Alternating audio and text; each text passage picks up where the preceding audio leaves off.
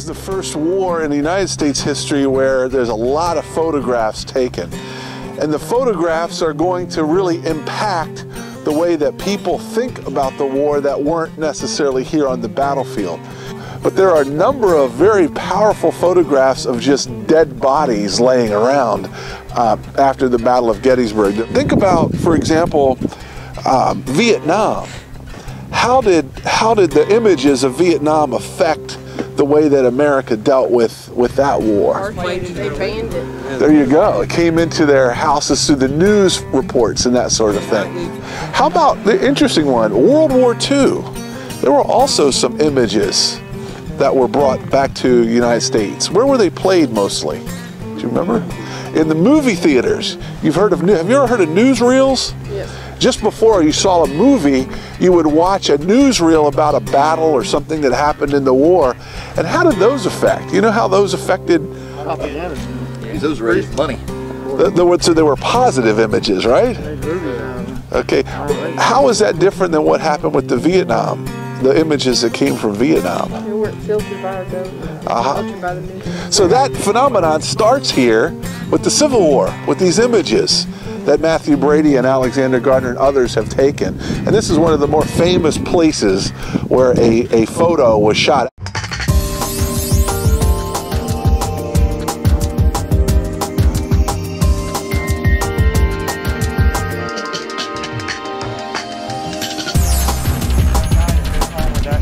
They were all Americans before, so a lot of them were related. A lot of them didn't even want to kill each other. I mean, when you think about it, I'm big into weapons, military history and weapons, and there's a lot of them. They talk about finding muskets on the battlefield that were loaded 4 and 5 times because they didn't want to be the guy that didn't look like they were shooting.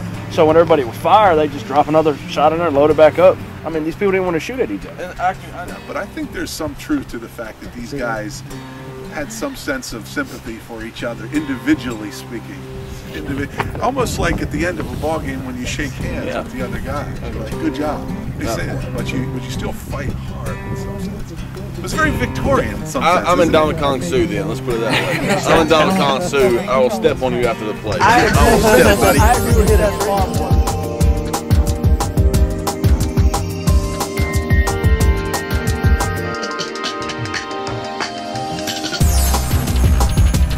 With the entire Irish Brigade right in this field behind you, we're talking thousands of men, all at one time, had them get down on their knees, and he gave them what's called conditional absolution, which means you are forgiven as long as you're not a coward, right? If you're a coward, then you'll go to hell. But as long as you do your duty and whatnot, and you die today, I am using my authority as a representative of the church to assure you your place in heaven. So he's giving absolution. He's giving what's called conditional absolution. And then as the Protestants tell it, they said, what the heck, let's do it too. And even some of the Protestants in the brigade knelt down and crossed themselves and accepted his absolution on that afternoon.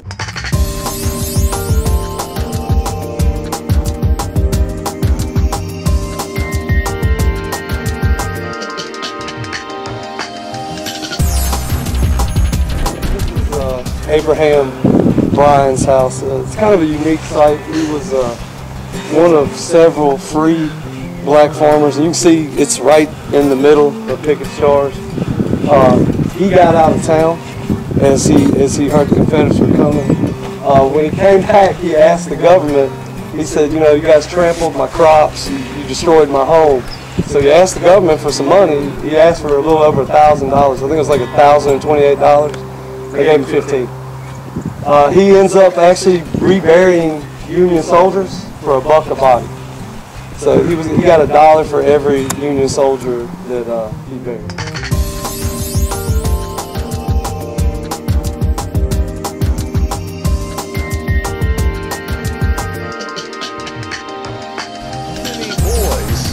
No, I don't think too many girls, probably none as far as I know, died in this charge has something to do with a couple of technological issues. One is a technological advance and one is a technological lack of advance, I should call it. The first is this.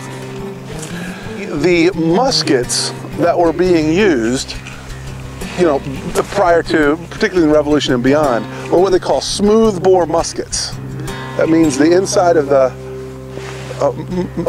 muzzle, the barrel, was smooth, which meant it was kicking out what we call a knuckleball. You all know what a knuckleball does? What does it do? How does it come out? Well, there's no rotation. It has no predictability, right? It kind of does something like that, right? Right?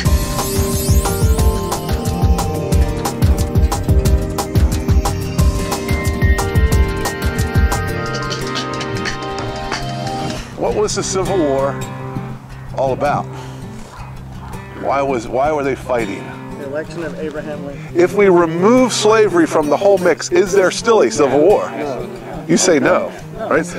So then that seems to me that you're saying slavery is the issue.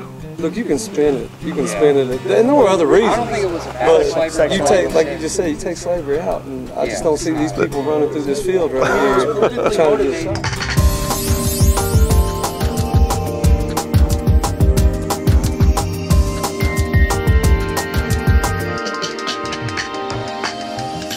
Cultural approach is a relationship between geography and history.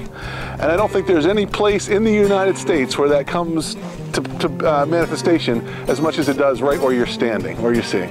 You can see, as much as I could tell you in a class, as much as you could read in a book, that the high ground is going to be important for the Battle of Gettysburg. You don't grasp it until you stand here and look down on this field and say, doggone it, the high ground's pretty darn important for winning this battle.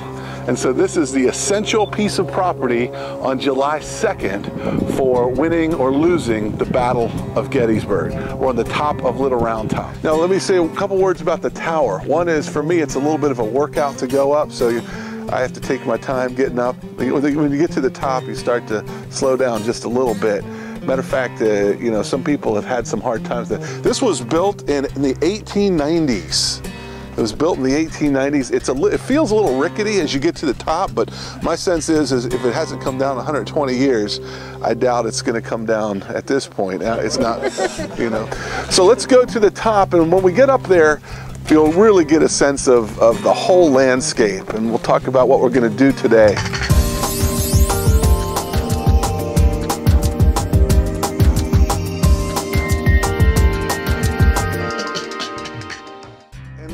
Out and you think of Pickett's charge, you think of the 15,000 men who came across that field and got slaughtered right up there by the Pennsylvania Monument.